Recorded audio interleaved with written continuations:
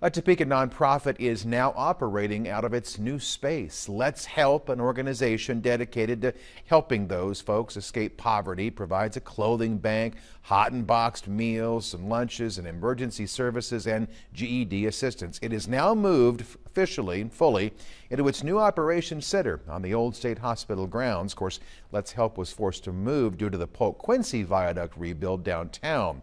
Executive Director Patrick Yancey told us how the first day back in operations was going.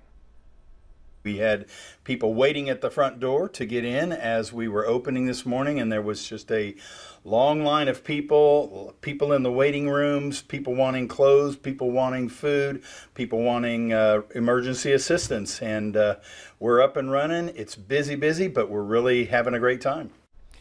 Yancey says Let's Help looks forward to welcoming people into its new home and continuing to support those in need. For volunteer opportunities or donation inquiries, you can call that number there, 785-234-6208.